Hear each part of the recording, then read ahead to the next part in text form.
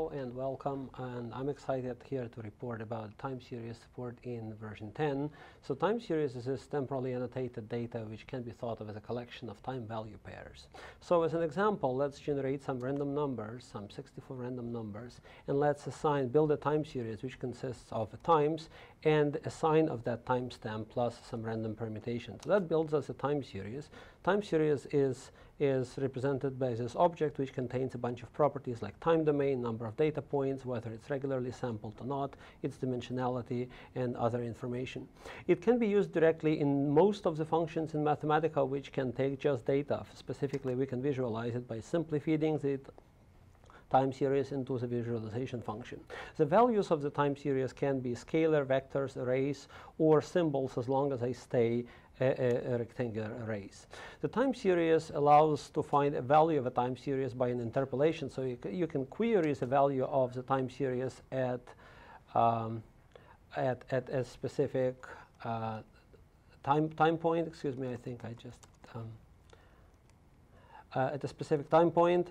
So you can ask for that number, and that number is close to sine of pi over 6. Yeah, time series can also be used in some modeling functions. So here we would feed this data to a trigonometric model. We will construct a fitted model. We can compare it with visualization and see that the fit is pretty good. We can find the model residuals by using new intent time series map thread function, which maps a function of time and value over the data in time series and construct the difference. So we find the residuals here, and the residuals do look like a white noise. So the model was actually pretty successful. Time series can be regular or irregular. So in this example, we take 10 primes, and we build a regularly sampled time series which contains these values, which with a step of 3 starts from 1 and goes to whatever number it is needed to fill in the data, which in this case happens to be 28. We can also build an irregular time series where timestamps are actually the values. When you plot this, you see that the regular time series is equispaced in the time domain and irregular isn't. So Mathematica can still support all of this in functions it works with. Time series object provides a pretty extensive support for dates.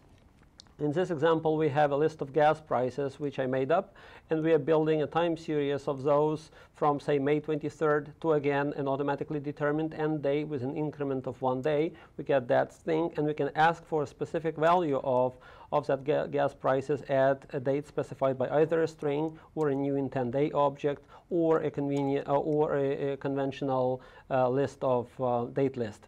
We can also use most of the descriptive statistics functions in a time series to, for instance, find the maximum value of the gas prices or the median value. We can use visualization like a date list plot to show how that curve changes.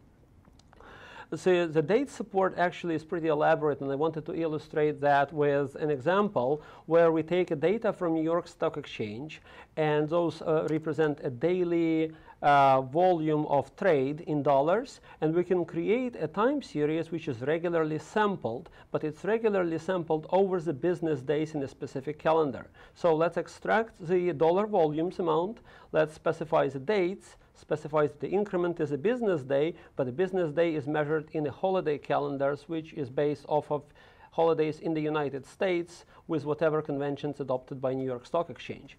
So we built this time series, and you can see the time series is indeed regular.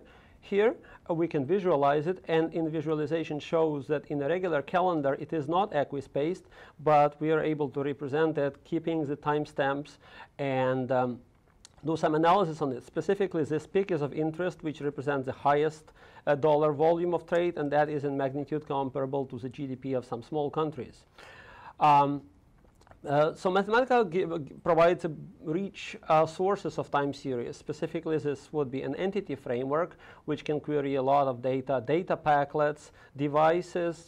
The time series can be produced from devices. The random function allows you to sample random processes, and Wolfram alpha can also give this. So I'd like to illustrate this with some examples. So here is take an entity value which computes a consumer price index. We will define some things and say, let's take an entity value of an entity United United States with a property consumer price index with all of those options. We'll get a time series, and we can ask for a value of this time series at the turn of the century. That's a CPI. We can rescale the time series relative to this one, and then use time series window to zoom into the remainder of the century and to the current part, and see that actually the cost of the consumer basket has gone up 35%. We can also use the existing time series model fit to construct a stochastic model for this time series, and it results that this is first order integrated moving average process. This is fully automated, and that decision was kind of automated without much of an interference from user. And another example is here we take a federal debt of the United States government, which is quarterly sampled. We can get that, and we can use the support for time series inside the filtering function, the signal processing functions, to smooth out the small noise in the time series and compute a derivative. So that will give us the time series of the change in the federal debt, and we can compare this to a direct use of differences. So you see that that smooth curve actually deletes a lot of the oscillations, and this illustrates the scope of support of time series throughout the Mathematica functions. So another example is an air pressure data. We would ask for the air pressure recorded into this few days here at a weather station with a code KMCI, which we can then ask for coordinates of it, and using the new intent geonearist determine that it is located in a Kansas City and do the visualization. Device read allows us to read a time series from a lot of connected devices, and I'll be using here a decoy, which is a random signal demo, which generates a random number. So we'll connect to the device, we will ask for its data, which is in the span of 2 seconds with some increment, and then the time series isn't really regularly sampled despite our effort, because it happens just as it happens.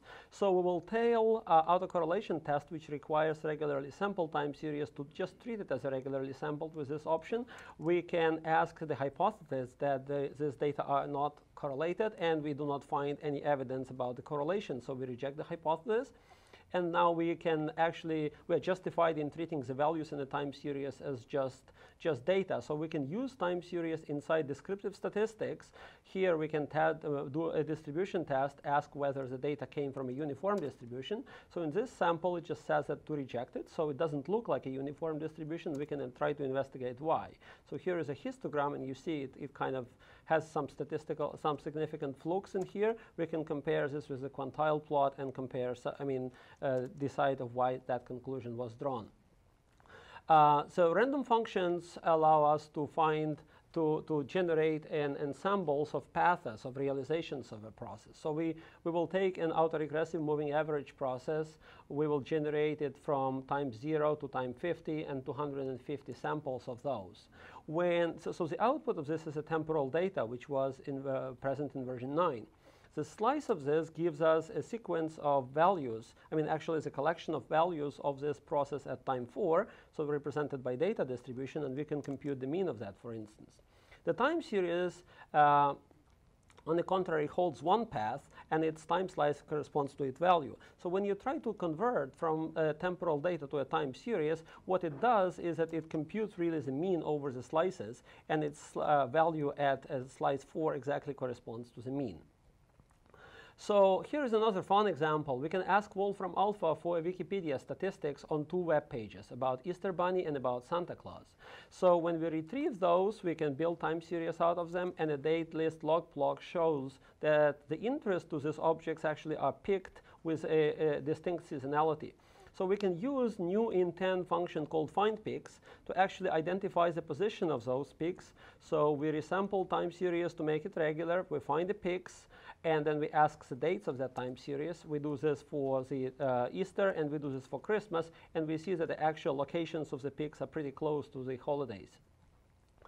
Time series can be manipulated. So in this example, we will map a function over its values. We will retrieve wind speeds and the headquarters of Champaign, and we will imagine that we have a wind turbine installed and with some particular power output profile. And so we will build these functions and map the power function over the time series of this wind data, making sure to remove the missing value, to interpolate the missing values out. This will give us the power output time series, and we can use a moving map to smooth it out and finally visualize it and do some further analysis with it. At the conclusion, I wanted to show that also the time series can be combined. So you can take, for instance, time series of some, again, from a data packlets, we can take a sun positions and the moon positions, which produce us a vector value time series of longitude and latitude of the celestial objects in a specific celestial system. Then we can define a function which computes an angular distance on the sky between these two things, and we can combine this time series of sun and moon using that angular distance function using new intent time series thread and visualize it. This will show us that the angular position on the sky between these two objects actually oscillates with an approximate period of one month. It's just precisely what you would expect. And I'd like to conclude that with another example of combination, which might be more, which might be more related to like a personal sort of finance. So let's consider that we are investing money into a SP500 top SP500 constituents, the portfolio, and we will take those constituents, retrieve some from some website. We will use financial data to ask for its closing prices over the span of 2013. And we can plot those, so we see these things. Now we have an allocation vector, a vector of weights, and we can use time series thread to compute the value of the portfolio over time. We'll get that time series, which we can use for the further analysis. So at this point, I'd like to thank you for your attention and point further interest to the marketing pages on Mathematica, on the reference.wolfram.com, and on the marketing pages on the website. So thank you.